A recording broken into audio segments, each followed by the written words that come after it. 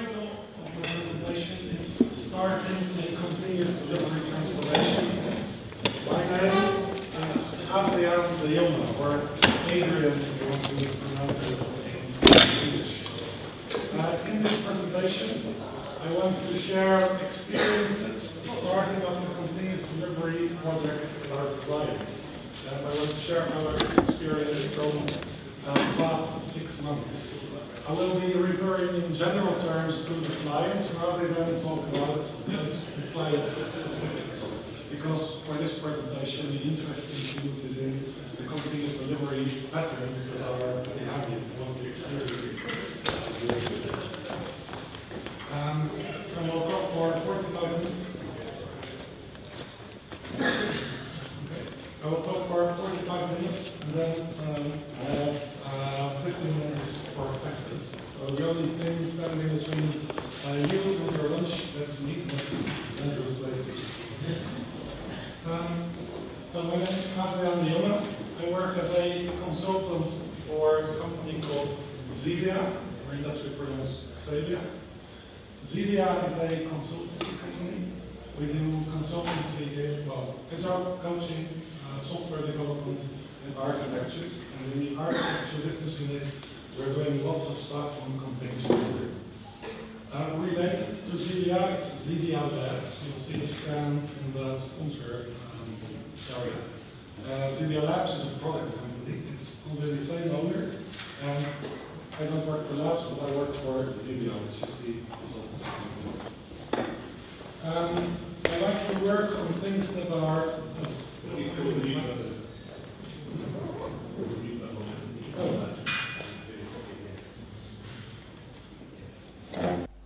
okay. Oh, now I hear myself also, even better. I like to work on things that are half technical and half organizational. And continuous delivery turns out to be a very good example of this. In my spare time, I like to write a little bit. I like internet technologies, so I've written 2 books about internet technology. But more recently, and that was for Xebia, we wrote this book on continuous delivery. Don't get me wrong, there already was an excellent book on continuous delivery written by Dave Farley and Jeff Sumble. But we found that when we gave this to a manager, that they thought, this is too technical, this is too thick, so they quickly gave it to their team. So in order to explain continuous delivery to managers, who are the decision makers, we found that we were making PowerPoint slides over and over and over again, and we wanted to solve that with this book, which is nice and thin, and in managers' terms. So, first of all, how do you become a continuous delivery consultant? I used to consider myself a software architect, and before that a Java developer, mostly in internet technologies. And then someday my employer had a new assignment for 2 people, 1 software architect and 1 continuous delivery consultant. So I said, yay, nice, I'm going to work together with a continuous delivery consultant.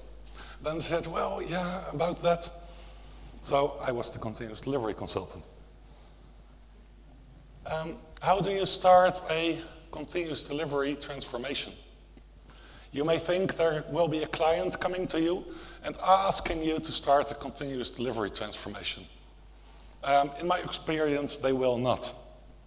Clients will typically ask for suboptimal, some sub-department will ask for a local optimization, but a whole department completely transforming, they will typically not ask you that. Instead, they'll come to you with a problem. And the problem might be something like, we have a problem in our release cycle. And if they have a problem in their release cycle, you offer 1 audit. 1 audit with 2 people during 2 weeks. Actually, it took a month because we were working part-time. And what we found there was what they told us, a broken release cycle. There were so many incidents in the release cycle that you actually wondered how they did manage to get software into production anyway.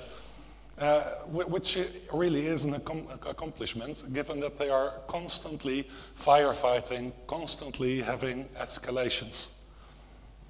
So we started searching for the root cause of this problem.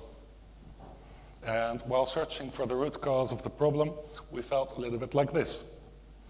You recognize these guys?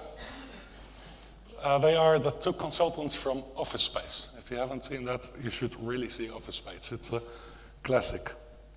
We started with a group of people, the core team, doing workshops, making a large value stream on the wall, drawing on the other wall all their environments and noting the differences between the environments. And after these workshops, we did in-depth interviews with specific people, each targeted towards their area. And the pattern that you saw there is that people from Department A, they said, hey, we're doing fine, but there's a problem with Department B. And Department B said, hey, we're doing fine, but there's a problem with Department A and Department C. And you can guess Department C was blaming Department D, and Department D was blaming Department A again. But everybody thought their piece was going well. And still, also, everybody agrees that if you look at the total process, there was something really going wrong. So what we concluded from this is that the problem is not in one department. It's not a simple problem. We did see that there is a problem if you look at the total of all the departments cooperating. So should have a look at organizational anti-patterns. Let's start with a familiar one. The waterfall approach. This is a nice picture of a waterfall. Actually, I wish that waterfall in IT would look like this, because in this waterfall there's actually flow. I would suggest to replace the word waterfall with the word water sluice, if I'm translating it correctly to English. In Dutch we call this sluis, because there's this large batch of water coming all the time, but in small, it takes a long time before the batch is opened. But metaphor set aside, I believe you get the image. Another problem is in integration. A typical anti-pattern you see in integration is early branching and late merging, and branches for each project. This picture is actually an understatement for what we found there. In practice, they did not have only separate branches for each project, but on top of the project branches, there were even sub-branches for each change within the project. And all these branches kept open until the last minute. And just before the 2-month cycle to go to testing, they would integrate. And you can guess what happens. All the pain of integration comes at the end, just when it needs to go to testing. Their problem was that if they needed to go to their test environment, for which they had a 4-week period, and a 1-week period for installation in test environment, on average it took 2 weeks to get the test environment up and running. The date to go from test environment to the next environment to acceptance did not move. So the total period available for manual testing went from 3 weeks to 2 weeks. And you can imagine what that does with the number of incidents that happen in the next environment.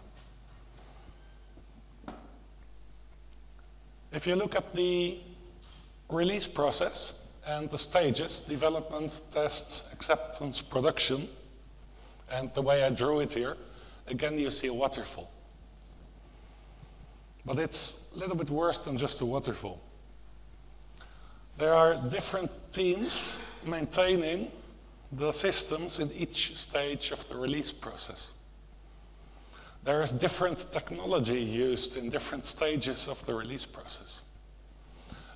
There are different packages going to different stages of the release process. There's actually a different package being tested and another package going into production. I think I don't have to tell you what's wrong with that picture.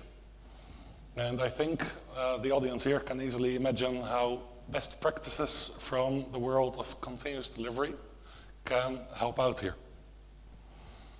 However, our client hired us with an assignment, hey, we need some help with the, our release cycle. They did not ask for continuous delivery. So it's to go from we need some help with the release cycle to proposing a continuous delivery transformation, that's a big change for them.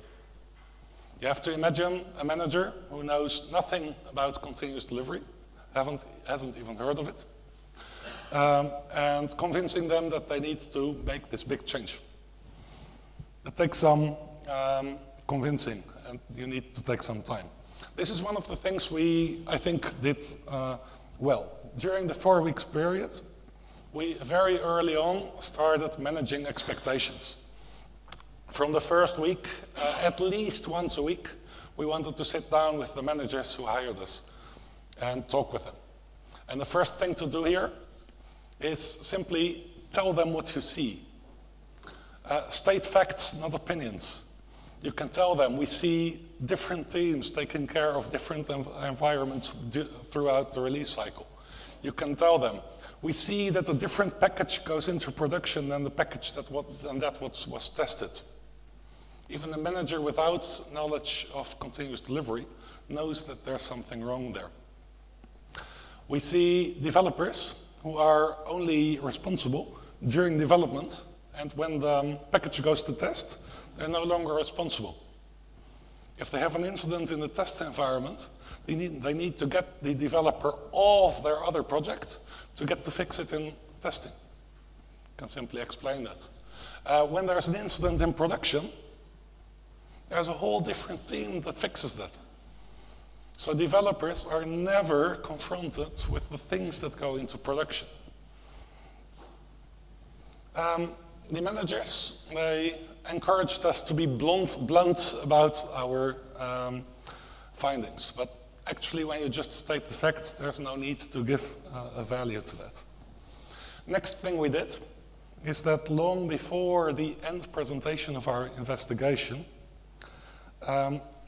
we gave a sneak preview of what we were going to tell. So already early on, we started talking about continuous delivery.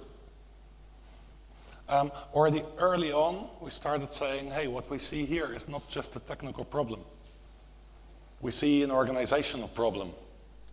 And we believe you should use agile methodologies to fix this. As a result, they started asking us, hey, that's interesting, continuous delivery.